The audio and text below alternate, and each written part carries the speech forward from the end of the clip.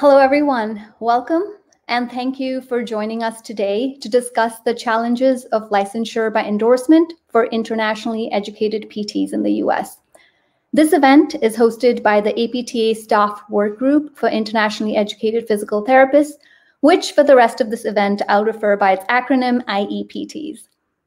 This work group came together in August of 2020 and has IEPT representatives who have been working and residing in the US for years.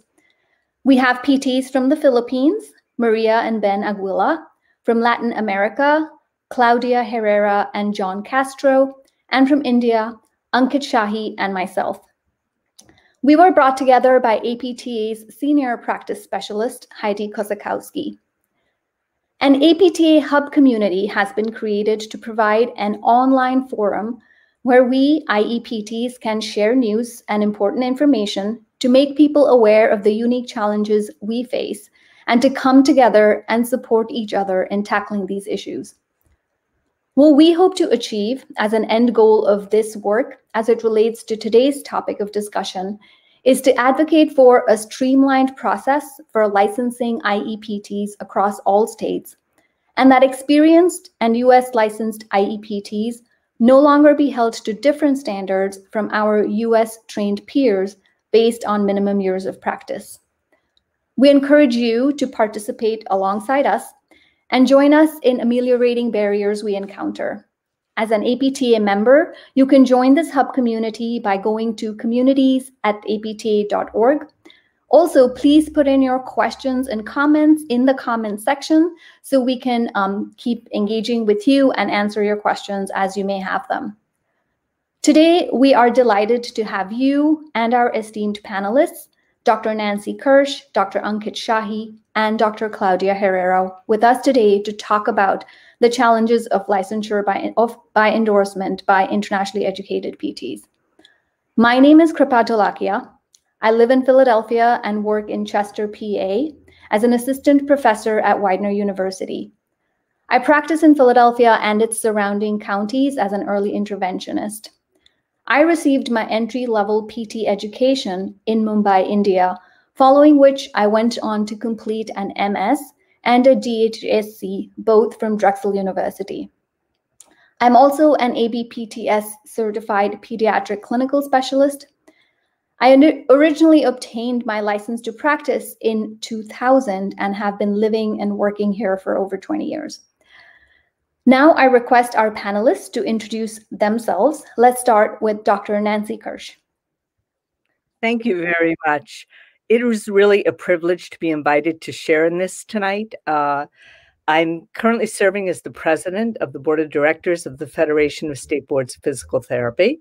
My day job is at Rutgers University, where I am the vice chair for rehab services, which includes our 2 PT programs, our OT program, and our speech therapy program.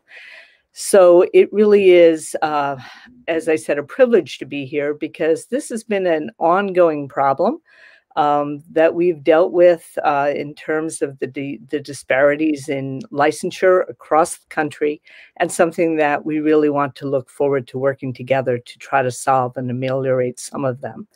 My opportunities to be involved in APTA, I started off as president of the New Jersey chapter of APTA and have been appointed to the Judicial Committee and also to the reference committee. So I've had some wonderful opportunities to engage with my colleagues in APTA. So I'm, again, very happy to be here and be part of this. Thank you, Dr. Kirsch. Dr. Shahi? Hey, Kripa. Thank you for inviting me for this platform. And hi, everyone. Myself, Ankit Shahi. I did my bachelor's in physiotherapy from India, came to US in 2012 to do my master's on student visa. So after that, I ended up completing my clinical doctorate too, which was a great learning experience. And I'm currently working at Christiana Hospital in Delaware as a physical therapist and also an education specialist for the hospital staff and new recruits. And I have been through this. So thank you for raising this point, because all the internationals, and since I've been teaching for NPT, so many of my students had to go through this licensure by endorsement, and they had so many issues. So we'll talk about that definitely later on. But thank you for inviting me, Kripa. Well, it's great to have you, Ankit, and Dr. Claudia Herrera. How are you? Good evening. Thank you for inviting me also for this group. It's been very interesting to listen to all our problems that we had together in this background. So my bachelor's is from Mexico City in the hospital ABC, American British Codray. And then I came in 1996 to Quinnipiac University to pursue a master's in orthopedics. So after that, I've been working these 25 years in Connecticut for different outpatient practices. We tried to move to Florida, but that didn't work. I'll talk about that later.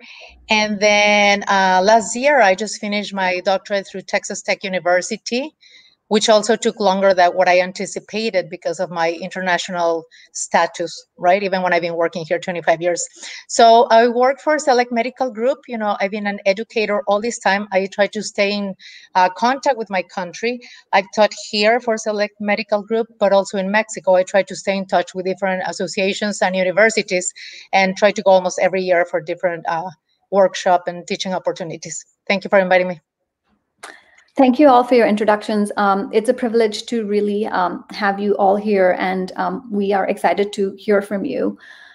We will start today's discussion by highlighting the issue at hand. What I'm going to do is provide a background on what the typical process is for an internationally educated PT to achieve licensure to practice in the US, and then frame the discussion regarding licensure by endorsement or license transfer.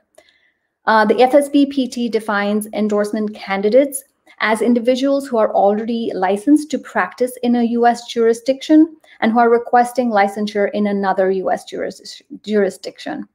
So following this brief presentation, we will then talk with the panelists, and they can share their expertise on this topic, and we can hear more about their experiences. So thank you.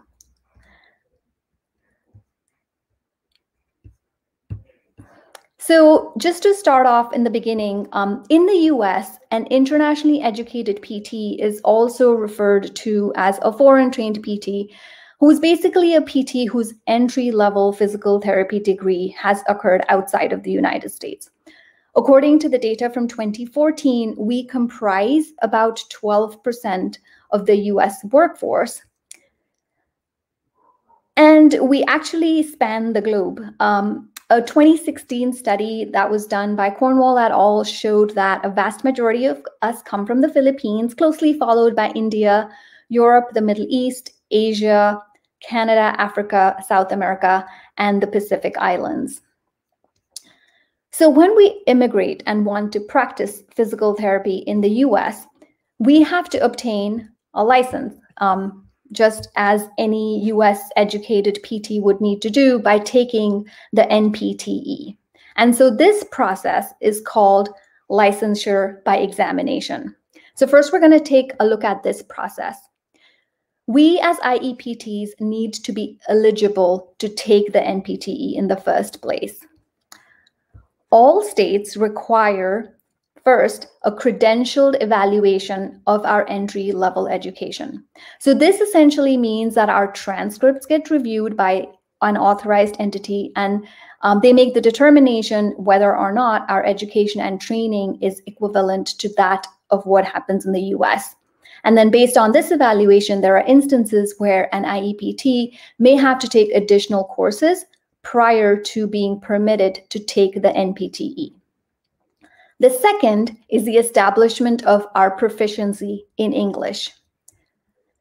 So 84.3 of the US jurisdictions require the verification of English language proficiency for internationally educated PTs to be eligible to sit for the NPTE. And this is usually done by taking the TOEFL or the IELTS.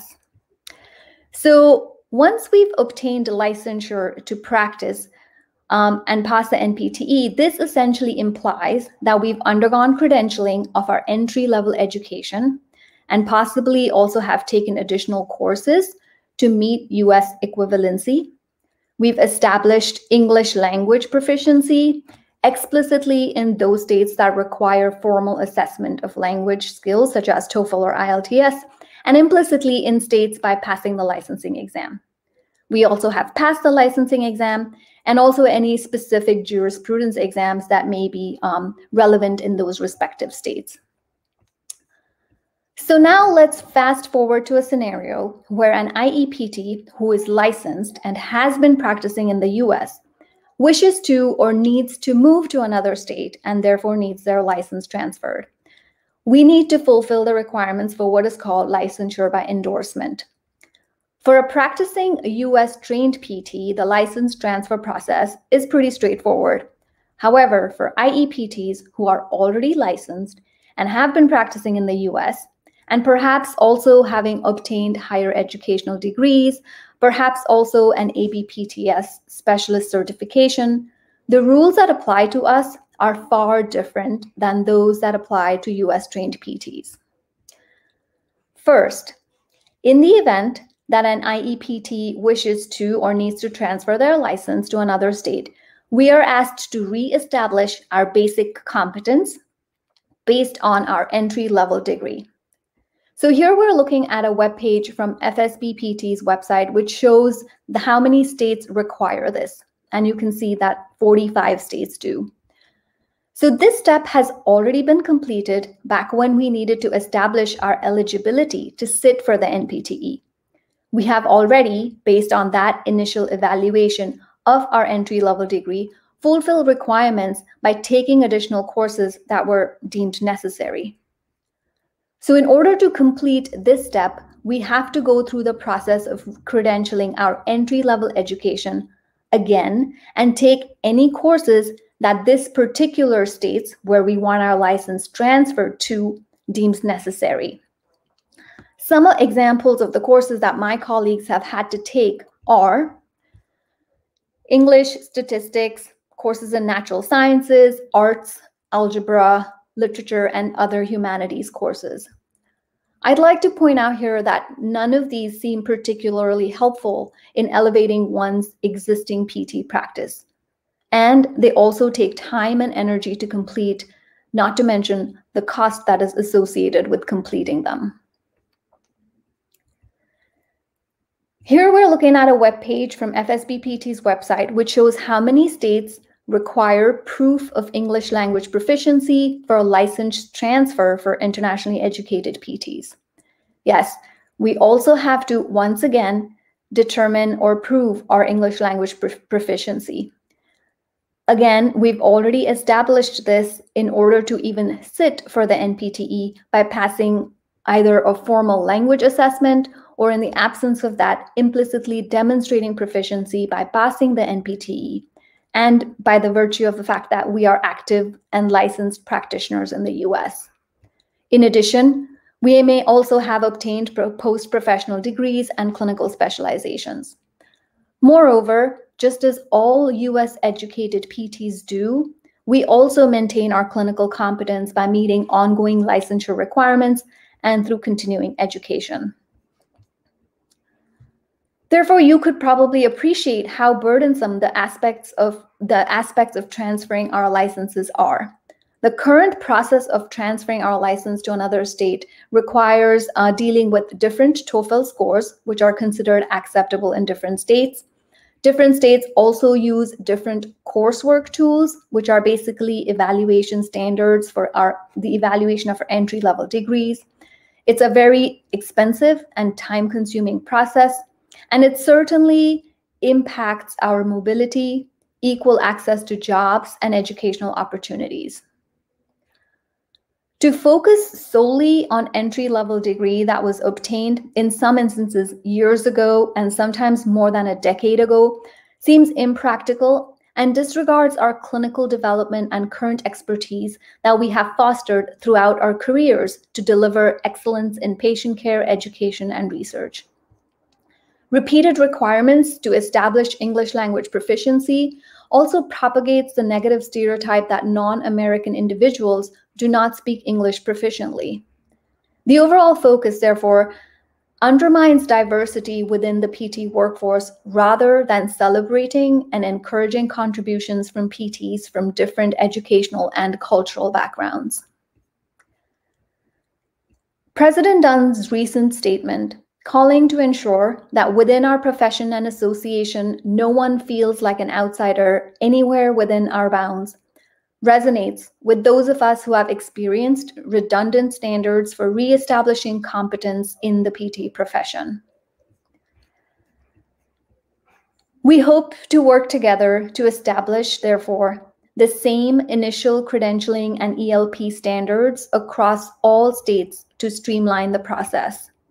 The same standards for experienced and US licensed IEPTs as our US trained peers, perhaps based on minimum years of experience.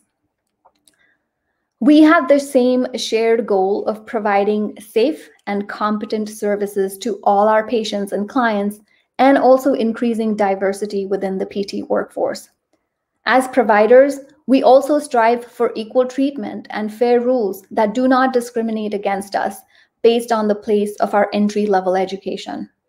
We have developed and grown as clinicians, educators, and scholars in the field, and ask that our expertise, skills, contributions, and potential be appropriately acknowledged and respected. I first want to share my experience of how I got involved in this work.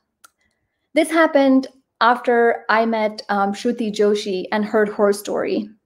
Shruti is an internationally educated PT who I met at a professional conference last fall, in the fall of 2019. She has her ABPTS clinical specialization in pediatrics, her DPT, and over 10 years of clinical experience. Shruti has been waiting to move to California, where her family lives, and started the process of license transfer in 2018. Remember, she was already practicing in Illinois for 10 years before applying for this transfer. The credentialing of her entry-level education determined that she had to take college-level physics and chemistry classes, as well as ethics and professionalism courses. She did call the State Board of California and was told that no one could have these requirements waived. It took her about 4 months to find the appropriate universities and classes for these courses and about 7 months to complete the coursework. The total process of getting her credentials reviewed and re-reviewed and completing the courses cost her about $6,000. This is in addition to the various other fees that she had to pay to apply for the license transfer. The process has still not been completed, and her reevaluation to certify that she has satisfied all the deficiencies is pending with the credentialing evaluation agency. And now there are delays because of COVID. There were times when she has felt like she had to forego or she wanted to forego the process because it was too burdensome. And also she couldn't pursue interviews or they stalled when employers realized that it could take her months or years to start a job because the endorsement process was not complete. So now I turn to the panelists to hear their experiences and stories. Dr. Shahi, based on your experience and that of your colleagues, would you share what the process of license transfer has been like? What are some of the barriers and hardships that IEPTs face?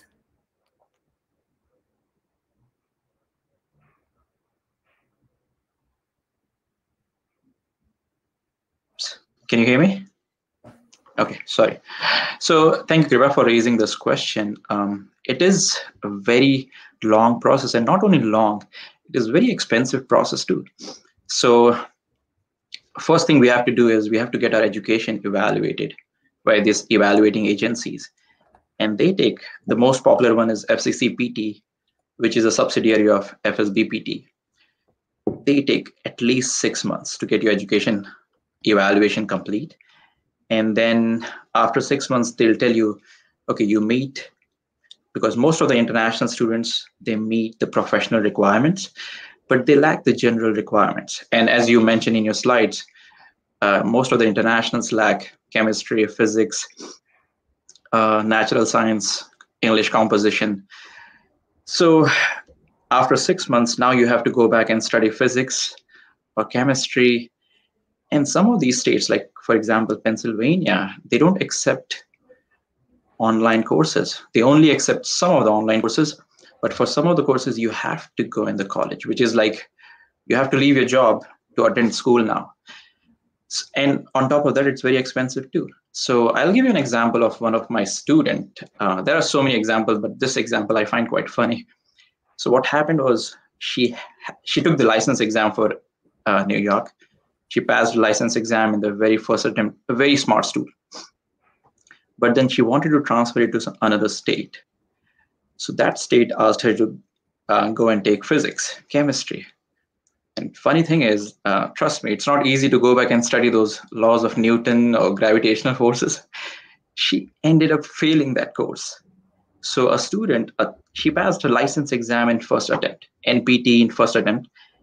She ended up failing her physics course. So eventually she could not transfer to that state. She's still trying. She's still trying to fulfill the requirement with some other subjects, but it is a very long process. And on top of that, it costs you so much money. Like you end up paying thousands and thousands of dollars.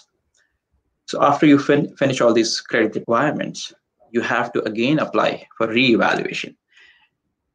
This time they'll tell you, okay, you meet the requirement, but if you calculate the cost, it can go to approximately $10,000. And most interesting part is not all the states have same standard requirement. So if I am applying to state of Pennsylvania, they have different set of courses I have to finish, most of the general credits. But if I decide to go to some other state like Connecticut, they have different set of requirements. And I always think that by studying these courses like chemistry or natural sciences, it's not going to help me as a therapist. It doesn't help the board because they are not getting the money for those courses. It's not going to help the patients. So I think somebody needs to tell them that we need to change these requirements because it's not helping anyone in society. It's only helping the schools and the evaluating agencies to make money. But otherwise, it's not helping anyone. And I am glad that you raised this kind of point that endorsement is a big problem. Definitely, we should reach out to boards and explain them. If you want us to do something, make us attend some or do some courses on vestibular rehab or something that will help us professionally and the patients, not go and study those natural sciences and chemistry courses. So it is very long and it's not worth it. Thank you. My next question is for Dr. Herrera. Dr. Herrera, you decided to not pursue a license transfer. Can you tell us why and how that may have affected your career trajectory?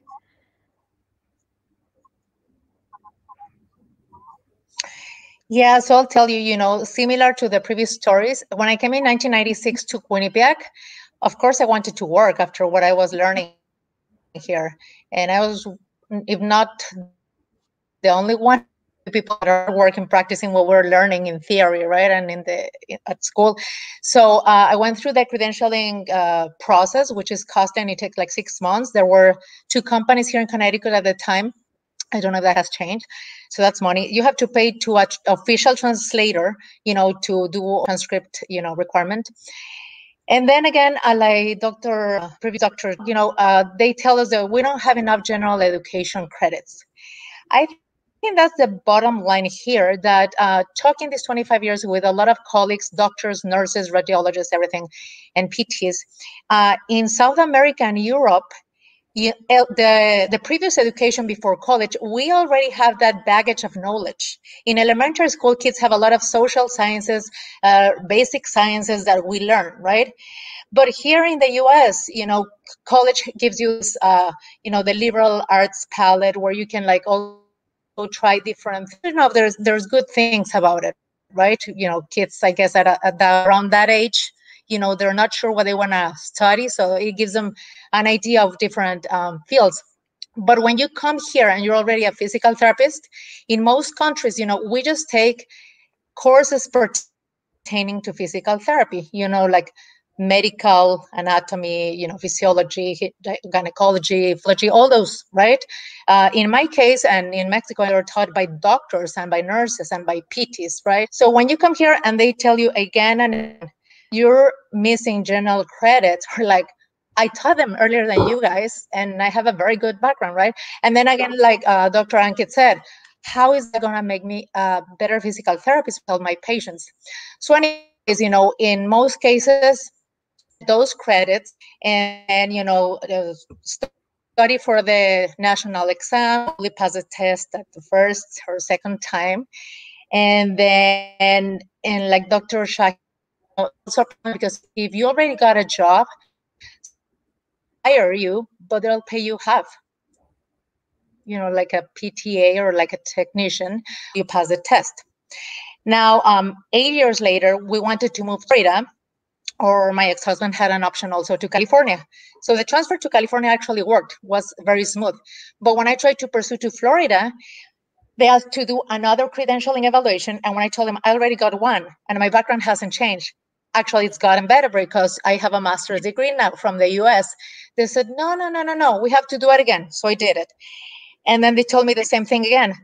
Oh, you're lacking general credit courses. So me thinking, okay, I'm already going to spend more money and time.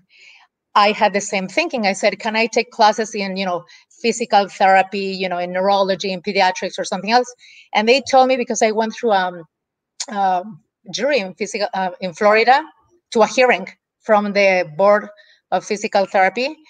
They told me, stop thinking about PT courses. You just need to go back and take like geography, history. And I'm like, so long story short, we end up not pursuing that. We thought it was not the only place on earth.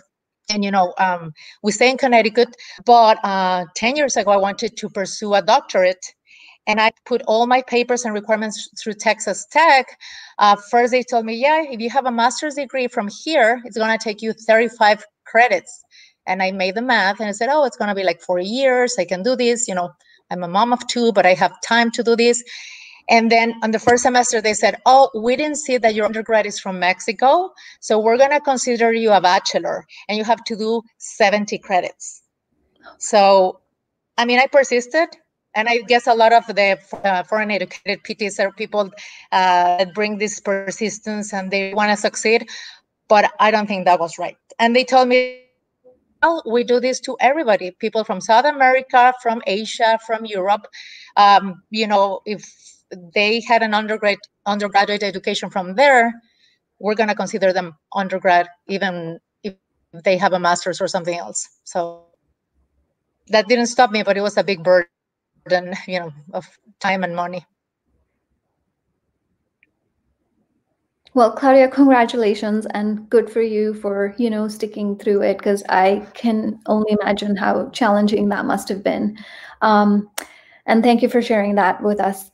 Dr. Kirsch, my next question is for you. Can you shed light on the process of licensure by endorsement and why the requirements are what they are? And speak also about why perhaps there's not a movement to streamline the rules so that there can be some reciprocity between states in terms of like the TOEFL scores and the coursework tools that are used. Well, that is quite the mouthful there, Kripa. Okay. We can divide that into 2, perhaps. I'm going to divide that into quite a few things, actually. If I could explain that, I could explain how the United States functions, which I think right now would probably be of great benefit to everybody, but I actually can't do that. I can tell you that a couple of things in what I've just heard are very distressing. The primary one is that I keep hearing about a lack of respect. And that is the last thing I think any of us as PTs want to hear about our colleagues, that any of us would feel disrespected. And this is something in terms of my 30 years in regulation that I've really tried to work on. The fact that it's very disconcerting when somebody comes for a license and they have all this experience and all of these credentials, And I know them. I know how good they are as a PT. I've met them at APTA conferences. I work with them, and they can't get licensed in certain jurisdictions. And it's extremely disconcerting. So I want to start with just a little bit of my story, and to tell you that endorsement is tough. It's tough because we have 53 jurisdictions, the 50 states, District of Columbia and Virgin Islands and Puerto Rico, and we have 53 different ways in which we do that. Do endorsement. And we pretty much have different ways in which we do initial licensure as well, but endorsement is really critically different between jurisdictions. I was explaining before we got on that I was initially licensed in Pennsylvania, took my exam in Pennsylvania. At that time, there wasn't a central way in which the exam was done, and there wasn't a given central score that was a passing score. My exam scores were stored in the basement of the Capitol building in Harrisburg, Pennsylvania, and the building caught on fire. So my exam scores no longer exist. I can endorse into certain states, but not into all states. And I was educated in the United States. So endorsement is tough. It shouldn't be that way. And, I can talk a long time about what's being done, but let me just give you a couple of things. First of all, I just wanted to set the record straight that FCCPT is a credentialing agency. It is independent of FSBPT. It's not a part of FSBPT. It's separate. It is a separate entity and functions separately. They're physically located in the same building, but FCCPT rents space just as many of the subgroups of APTA does from APTA. So we're talking about states' rights here, right? We're talking about every state has the right to do what they want to do and how they want to do it. It's difficult. We have been trying for years from FSBPT and within the states to try to unify some of the expectations so that you don't have to go between states and show your credential evaluation again, that there would be one accepted way in which the coursework tool would be utilized. There would be one accepted score for, taking a look at what the requirements are for English language requirements. So some of these things, you can't get the states to necessarily do that in terms of law, but we can get some agreement from the states in terms of some of the other things. So there's and I don't have time to explain it now, but there's an alternate approval process that FSBPT has introduced. And states that participate in that are using the same credentials so that if that's accepted in those states and that spreads across the United States, then it's going to make it much easier to endorse because everybody's using the same standards. The licensure compact, although it is a way in which to access services across the country and for people to be able to be more flexible in their licensure, some of the requirements in order to be part of the compact will require certain standardization about what is utilized. So it's another way in which we can introduce standardization into what's required. And therefore, it would make endorsement much easier between jurisdictions as well as initial licensure. So I'm going to stop there because, again, I can go on for hours, and I know we don't have hours. Thank you. That was very insightful, and thank you for sharing your personal experience. And sorry about that. That just sheds light on, more so like how difficult this is, in fact, for everybody. So I wanted to loop back to Ankit Shahi, and so our co-staff work group members, Ben and Maria, have been in touch with their Filipino PT colleagues through their regular trips to the Philippines and their initiatives through their Future Foundation. How do you stay in touch with the PT profession in India? And do you have any advice for other Indians who might wish to practice in the US? Thank you for this question, Kripa. So yes, we are very closely connected with therapists back home. I'll give you an example. One of my professor from where I did my bachelor's in physiotherapy, he reached out to us, study buddy, that can you guys teach or conduct some classes every semester to teach some cutting edge techniques or intervention techniques that you guys are learning. So for example, I go to these certification courses as part of my CEU, such as vestibular rehab or lymphedema therapy or management. So any certification that I take, I conduct 1 or 2 classes for therapists back home. And it's a virtual class, it's free class, we don't go there. And it's a learning experience for them. I think we are privileged that we got a chance to come to US and learn the most advanced techniques. So we should take this opportunity to teach therapists back home, because they have limited resources. And if we can improve or improve their understanding even by 25%, it does eventually help a patients. So we are involved in teaching some of the courses in some of the universities back home. Most of the universities are from my local town. And another thing I'm involved in, or our group, NPT Study Buddy, is involved in, we teach students for the license examination for NPT, US license exam, or Canadian license exam, PCE. We also teach for the Canadian practical examination. So we are very actively connected with all our therapists and students back home. And I think it's our privilege that we got this opportunity. So we should definitely share it with them. Thank you. Thank you, Kripa. Dr. Herrera, can you talk a little bit about how your background as an IEPT has impacted your practice here in connecting with the Spanish-speaking population?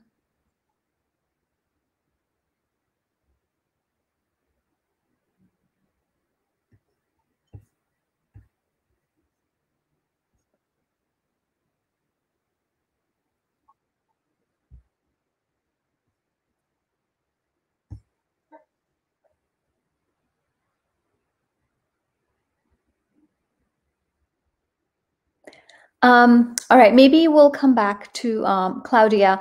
In the meantime, I sort of wanted to loop back to you, Dr. Kirsch. You did mention the issue of state rights and how each state gets to have their specific requirements. So just as a group who wants to advocate for change towards this, how do you think, how do we approach this here then? So I think there's some wonderful work we can do together. Okay. Yeah, I'm really very excited about what we can do together. So FSBPT cannot dictate to the states what they do at all. Again, every state has the right to determine what their requirements are. But a great example is the Licensure Compact, where FSBPT and APTA said we need to have a way in which we can make services more accessible and have therapists be able to be more available to patients. And we determined that the Licensure Compact was the route to go, and we did it together. We did it together from the very beginning of planning of it, and we're still working very hard together to get the Licensure Compact in every jurisdiction. So APTA can handle all of the legislative parts of it, where the individual jurisdictions can't do that. An individual licensing board cannot introduce legislation, but a state chapter certainly can. So working together, the work group that you're working on with what we have a similar type of committee for FSBPT. Those two committees working together can really, I think, start to enact some very good legislation that would come through, and also being able to look at possibilities for how we as a group could start to look at the kind of the easier things to deal with, and then work up to some of the more difficult things. One of the things, just very simply, is taking a look at a practice act. Some practice acts have language in them that would allow an individual such as Claudia to be assessed by, based on her credentials, separate from the credential evaluation. So it's things like that that we can look at and say, can we introduce legislation that would allow more flexibility? Thank you. That is really helpful advice, and I think some of the times that you mentioned that there might be some language in there, but I think that it's knowing that that language might exist and that we can in fact access it, because as an applicant you may not know that because you don't essentially read the Practice Act, but even I guess creating some transparency about the avenues that are possible for us to explore would be another step that I think might be helpful. And again, I think APTA and FSBPT working together on this would be really a way in which to really affect change. Yes, thank you. Let's see if we can get Claudia back in here hi, Claudia. So the question was about how your background, hi, yeah, I can hear you, as an IEPT has impacted your practice, especially in connecting with the Spanish-speaking population.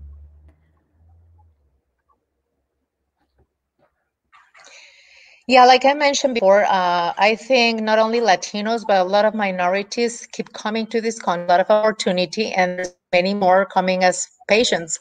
So, I think big companies and small companies are realizing that there's value on being bicultural or tricultural, having another language, because they need as a translator, you know better the culture from a lot of people, you know how to approach patients. Now, even in school, they're teaching you, even to doctors, how to treat patients depending on their culture, right? So I've always been close to the community. I belong to the board of a nonprofit. It's called Spanish Community of Wallingford here. And, I've helped in different ways to promote health, to do some workshops, to promote exercise and all that stuff. And like I mentioned, I try to stay in contact with my country a year for teaching to congresses and stuff like that. But I think every year, every 5 years, every decade, you can see the value from having another culture in you, another language to help even the business grow here. Yes, absolutely. Thank you for that response. One of our viewers has asked a question about what the definition of international is in this case. Does this include all countries other than the US, or international in this case means countries that have PT majors and licensure exams, example, Canada, India, Philippines, Spain, etc. So maybe Dr. Shahi, do you want to answer this question? Sure, I can do that. So international means anybody who's not educated in United States, and everybody who is educated outside states, they have to get their education evaluated. Even if you're educated in Canada or United Kingdom, you have to get your education evaluated. And if you lack the credits required by that state, even you have to fulfill the requirement for that state. So it's a standard rule that everyone outside United States has to follow, and same process goes for that. Thank you. So we have about close to 15 minutes left, and I wanted to just have all our panelists come back on for a final word. And some of you have, sort of spoken to this, but I wanted to say that, despite getting our advanced degrees in the US, including our clinical specializations, we continue to be considered internationally educated. And that really fails to acknowledge that our knowledge and practice has evolved no differently than a US educated PT. And so can you just speak to a way in which we can create an environment that really respects our experience and advanced degrees and holds that in regard? Claudia, do you want to go first?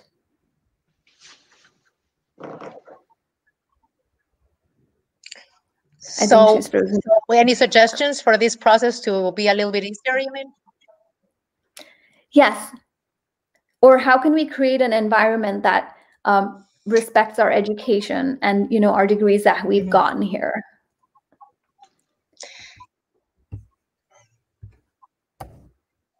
Yeah, like I mentioned our meetings, I understand that coming to this country, you have to adapt to the rules, to know that you have the same education like anybody would do in any other country, right?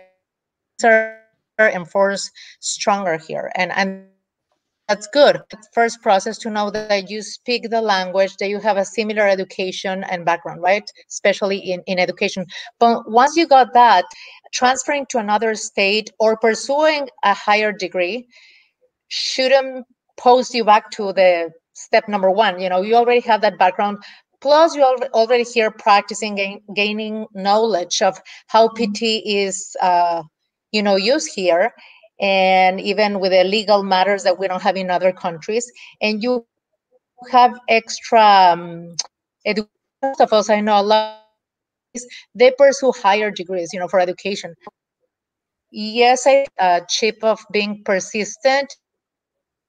The immigrant is not easy. It teaches you about perseverance and resilience. But once you got here and been practicing for a few years, I think they should treat you like another North American PT that came out of a school, especially if you already had extra credits and education from here. So that would make it much easier. And from what I see, even students, always tell us that they benefit from having that extra cultural experience. We always come back saying, oh, they're doing these techniques in Argentina or in France, or so it's a win-win for everybody, I think.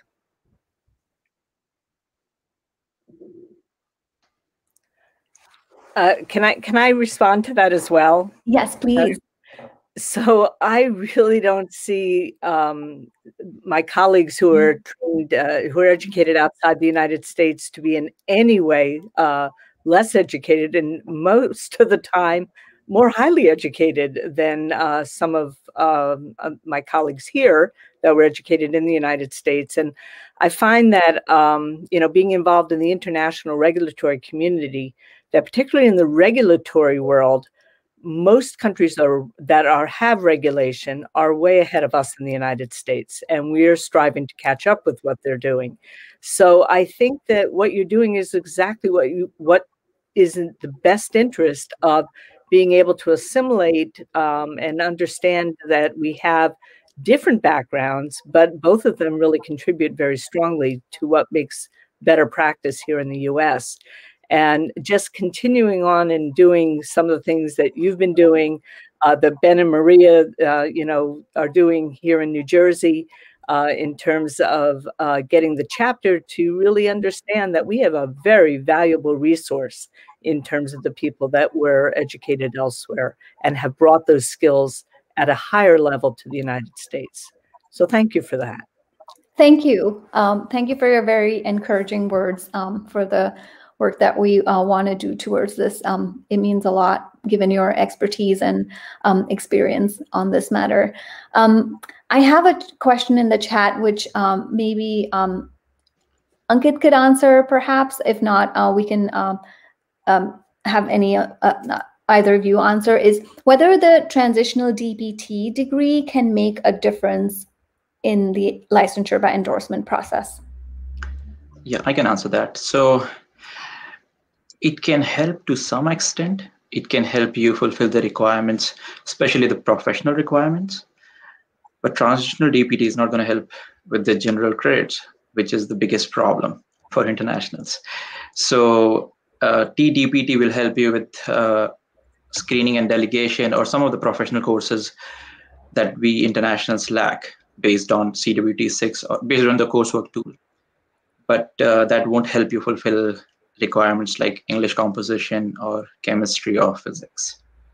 The other part of that that's of concern is that, many states have very clear, explicit, you must be a graduate of a CAPD approved program. And since the DPTs are not CAPD approved, it reduces that ability to use it.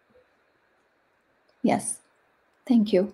I do want to remind our viewers that please, if we don't get to the questions that you are asking us, please make sure that you can email us at practice@apta.org, and we will get back to you. So thank you for doing that in advance. We have another question, which takes me to Ankit. I guess you're the best person to answer this. Is Shilpi Gupta wanted to know if she can prepare for the NPTE from India, if she could take the study buddy classes from there. Yeah, so we do teach online for this license exam. So you can take our classes. We have students attending our classes from Colombia or Brazil or India or any part of the world. So yeah, you can prepare for this license exam from anywhere, but you do have to come to United States or US territory to take the license exam. I'll share one information that in Canada, because of this COVID, the written exam got cancelled. So what they did, they allowed the students to take exam from home, and you can take exam from India, you can take exam from anywhere in the world except few countries. So, and the exams were properly regulated by Prometric, and Prometric is a very reliable organization. They properly regulated the exam. So that was a good step taken by Canadian board, that they allowed you to take exam from your home. That also makes you more safe. It prevents the spread of this infection, and it's much more reliable for future. Like if anything like this happens again in future, because things are again in some of the states are getting worse. So something like that might be helpful in United States too, if they will allow, not like outside United States, but if they can allow people in US to take the exam from home, that might be an effective strategy for future. Thank you.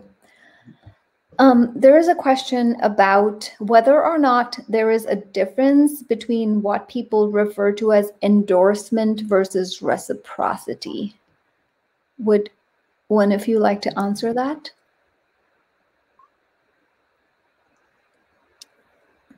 So most of the laws require endorsement, meaning that they're endorsing the credentials of the individual rather than reciprocity. Reciprocity is more what happens with the compact, where I accept what you have from this jurisdiction, and even though you're still licensed there, we're going to give you a compact privilege in another jurisdiction. Endorsement is really looking more at the credentials. Thank you. Thank you. So this question comes from Shruti Joshi, asking, what can individual therapists do in their own states? And I would like to hear from the panelists if any of you have suggestions, because this is a great segue for me to share a couple more slides about what we can do together. But I want to put it out to you guys if you have any suggestions. I would just say I think you need to work within the state chapter. APTA is really the best advocate for us with the state government. Thank you, Dr. Kirsch. So I also emailed State of Delaware that just requested for an appointment, and they agreed to that. And they are willing to listen. At least if more and more people can start writing emails about these things, I'm sure they will understand that why these kind of courses. And maybe nobody raised this issue. That's why it went on for so long. So if we can start raising the issue with the help of APTA, that will be, I think states will understand that and they will make some changes to these. Yes, I would have to agree with you there completely. A lot of times when I have engaged in this conversation with US trained PTs, they don't seem to, I mean, rightfully so, right? They've not been through the experience, so they really don't know what it is like. And I have had great allies in our US trained PTs who've come alongside us. And for example, the president of our Pennsylvania chapter has really become a strong ally to help me reach the PT state board, and everybody is very warm and wants to help. So I think that coming together and approaching each of your state chapters and your state boards is the way to go, which is a great segue into the last two slides that I want to share about how you can be involved in this work that we want to do collectively with you.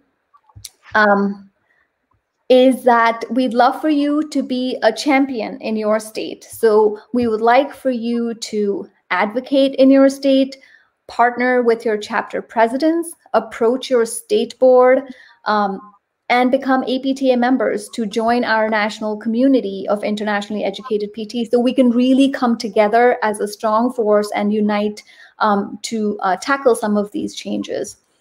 And how we can support your work in doing this is really, we have letter templates that we can provide you that you can use to reach out to your respective state chapter presidents, and similarly to the state boards. We can share our experiences, and we can talk about what we have learned from our work to make some changes and support you in that way. So we really want to gather a collective voice to share all of the challenges that we face and come together to ameliorate them. So please reach out to us. We would love for you to share your ideas through the Hub community. We want to learn more about the issues that you face so we can tackle them together. Please join the APTA Hub community for internationally educated PTs. This final slide has all of our contact information. We're right here to support you, so please reach out. And also, if we didn't get to any of your questions today, please, once again, just a reminder is to email us at practice@apta.org. I think we might actually have time for one more question. This is a question from Britta Pedersen, who says, regarding the NPTE board exams, why isn't there a real patient component? So I'm not sure, Britta, what you mean by real patient, whether you mean why we don't do an OSCE in the United States like we do in Canada, or you mean more like video clips, which have now been added to the NPTE, and more of them will be added as time goes on. So I'm not quite sure which of those things you're talking about. An OSCE we don't do primarily because of the cost. And because of the number of centers that are available in order to do an OSCE. Ankit, do you have anything you want to add to that? Yeah, I can. I think she's asking that some of the questions that come in NPT, they are from textbooks. And I have attended some of the meetings with FSBPT. Their idea is they want to have standardized exam. They don't want to pick a research paper and frame a question from a research paper, because you'll have one research paper saying something about mobilization and another research paper saying something against mobilization. So there won't be any standard. So in order to maintain a same standard throughout the states or for everybody taking the exam, that's the reason they take questions directly from the book. So it might look like, oh, it's theoretical, but they don't have much option in order to keep it entry level and keep it standard throughout for everyone. The other aspect of that is it needs to make sure that we meet all the standards in terms of not being fair to a variety of people taking the exam in terms of language. That's true. Okay, with 2 minutes remaining, final question for Dr. Kirsch is, what do you think FSBPT can do to help with this, if they can? Because I know you said they don't, have any power over what the states decide to do regarding this, but is there any agency that they do have that maybe we can So there's some really exciting things going on right now that are part, again, of the alternate approval and again of the compact, that are starting to bring some uniformity in terms of requirements. If we have uniformity in terms of requirements for initial licensure, for access to the exam, and for all those things are things that translate over to endorsement. And so it takes a long time. Nothing is fast when it comes to legislation or government. But these are all things that I see some really good progress down the road. Thank you. So I want to bring this event to a close by thanking all of you for your time and for sharing your experiences and expertise. I think we all have work ahead of us to do, but we can do it together. And that's the message. This is not something that we cannot tackle. So we encourage all of you to join the Hub community, to come together and be champions in your state. And please reach out to us with any questions and comments about this. Thank you, Dr. Shahi, Dr. Kirsch, and Dr. Herrera for your incredible time today. Thank you so much. Thank you.